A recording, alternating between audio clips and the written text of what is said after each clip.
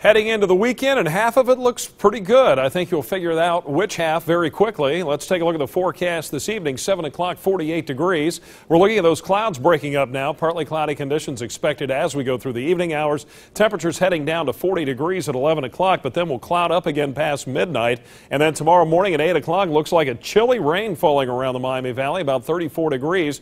And the upper atmosphere could cool enough, and also the lower levels, that we may even see some wet snow mixed in with some of the rain as we go into the afternoon, maybe even a transition over to some wet snow, especially across our counties to the west, out in eastern Indiana, and up to the north and west of town. So that's something we will watch as we go through the day. Right now it looks like if we see any accumulation with temperatures staying above freezing, it'll be mostly on the grass, any kind of elevated surfaces out there, some brief accumulations, and it won't be staying around very long either. There are those chilly temperatures tomorrow, mid and upper 30s across the Miami Valley because of the cloud cover and rain, and it was windy this morning as a cold front moved in and some rain. We saw gusts up to 45 miles per hour at our Storm Team 2 Weather Network site in Springfield, 36 Beaver Creek, and 35 in Eaton. Tonight over in Eaton, those clouds are breaking up a bit at time lapse at the Preble County Sheriff's Office on our Storm Team 2 weather cameras. So briefly partly cloudy skies early tonight. Not much range in temperatures as we talked about yesterday.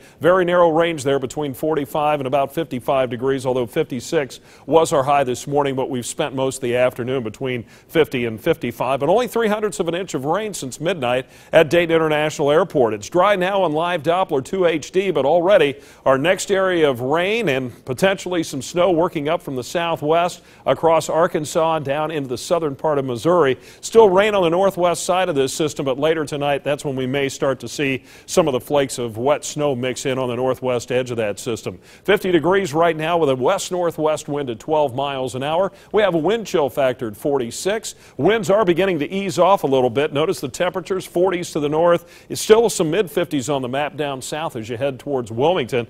And let's go ahead and take a look at the current wind speeds out of the northwest at about 10 to 15, gusting up to 20, but we'll see those winds diminish to 5 to 15 and turn to the northeast later on this evening. So tonight stays dry on our future track forecast model, but you'll see those thickening clouds again past midnight. And then tomorrow morning at 6 o'clock, some of that rain working up into the southern part of our viewing area. Over us during the morning hours, mid-morning hours, and into the afternoon, you can see some of the blue and some of the pink mixing in there, some of the rain and some of the snow mix that'll swing across our region. But tomorrow looks like a breezy, chilly day. At least we dry out and get back to some sun on Sunday. Clouding up again past midnight, could see a late night shower, 34, and then that mixture of rain, probably rain first and then a mix of rain and snow, or a transition to wet snow tomorrow with a high of only 37.